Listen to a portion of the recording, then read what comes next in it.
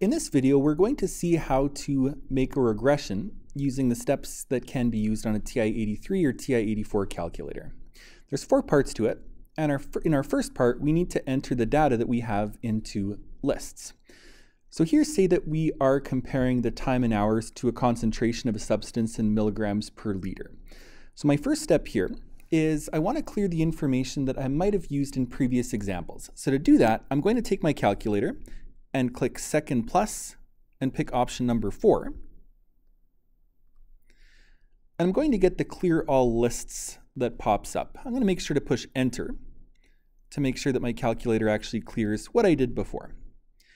Next, what I'm going to do is I'm going to access the list feature by pressing stat and then option number 1 here, so edit. Now I can put my numbers in. And even if I have a horizontal table of values like here in the notes, I'm going to want to put it vertically on my graphing calculator. So what that means is the time numbers are going to be going in list 1 and the concentration numbers are going to be going in list 2. So when I put in a number and I need to go to the next one, I'm going to push the enter key. And once all the cells are filled, just make sure you put them in correctly, and then push the right arrow to go into list 2. Another thing to keep in mind is if you have values that are zeros, make sure to put them in as well. Sometimes those get missed. And also if you have values that are repeated. So say you have the same number 2 times, make sure to actually put it in twice, or else your calculator might give you an error message, or it might give you the wrong information.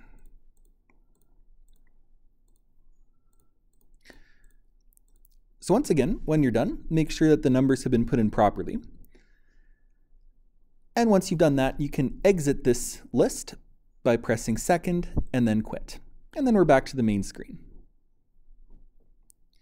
So part 2 now, plotting data as a scatter plot. I want to actually make those 2 lists give me points that I can see on a graph. So next up, I'm going to go to y equals and see if there's any graphs that are there from before. And if there are, make sure to clear them. Next, I want to set some appropriate window settings for the x and y data values. So I'm going to push window. And to figure out what my window settings are, I can see what I have in my table of values. So usually in a horizontal table of values like this, our top numbers are the x values and our bottom numbers are the y values. So I know my smallest x value is 0 and my biggest x value is 9. Now usually we do start graphs at 0 unless we're in the negatives, which we're not here. But then our x max needs to be at least 9. I'm going to leave it at 10 here just because sometimes some questions ask you to continue the graph and we'd like to see a little bit beyond our max x value. As for scale, that just tells you how often you'll put a line on the x or y axes. In this case, 1 is good enough. Now as for the concentration numbers, our y values, the minimum is 0. It doesn't really make sense to have a negative concentration, so I'll start it at 0 as well. But then my biggest y value is 47.8. And I want my y max to be a little bit above that so I can see the top of my graph. So I'll put it at 50. Though if you were to put it at 55 or 60, that'd be okay too.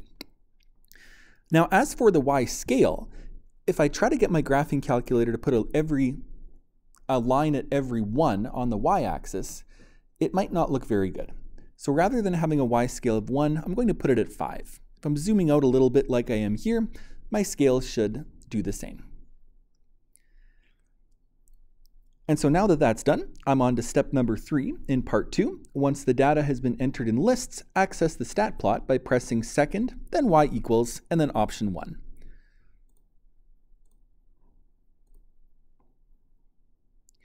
Now we want to make sure that this function's actually on. So I'm going to push enter here so that on is the blinking icon right here. Then I need to make sure that X list is showing L1 and Y list is showing Y2. And that just tells the calculator that my X values are found in the first list and the Y values are found in the second. But we already dealt with that, so we're good there. If you have a newer model calculator, like this one here, it's also going to prompt you for the color of the dots. If you have an older model calculator, you won't get that feature, but your graph will still look the same. So now that that's done, I can push graph, and I'll see the points that we plotted in the lists earlier. Now as for step 3, we now want to calculate an equation to represent the data that we have. And so, first of all, we need to decide which type of equation best represents the data you have in your graph. And so sometimes the question will give it to you, but sometimes you'll need to find it on your own. And in this case, it ends up looking like a quadratic function. I see a maximum, it has a parabolic shape, and it looks fairly symmetric on both sides. So I'm going to assume this information is best represented by a quadratic.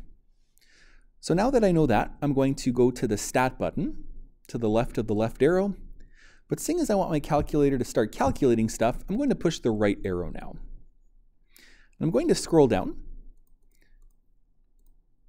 And in this case, I'm going to pick option number 5 because I had said that this data looks like it's based off of a quadratic function.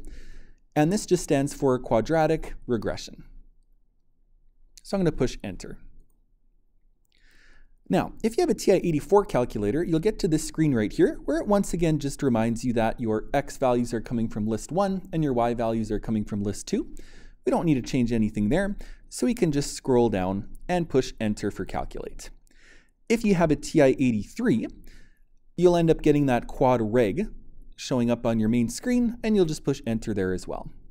And so now we have our parameters, our A, B, and C values, that would represent the points that I have on my graph. So now we can move on to part 4. So graphing the curve to represent the data plot. So once the equation of the data has been determined, which we have it here, the equation can be copied into y equals by using the following procedure. So step 1, we're going to push y equals, and then vars, which is here, just a little bit underneath the left arrow. And then we're going to pick option number 5 for statistics. And that's just because we want to pull our statistics, our list values, from the list that we made back in step 1.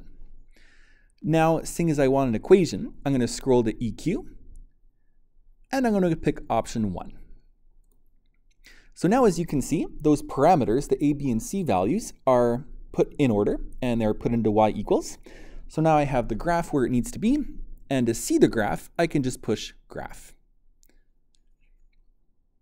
And now I can see that curve of best fit that represents the data that I have. And so just as a reminder, if you decide to do other types of questions after this where you might not need those points, you might not need the stat plot, remember to turn it off.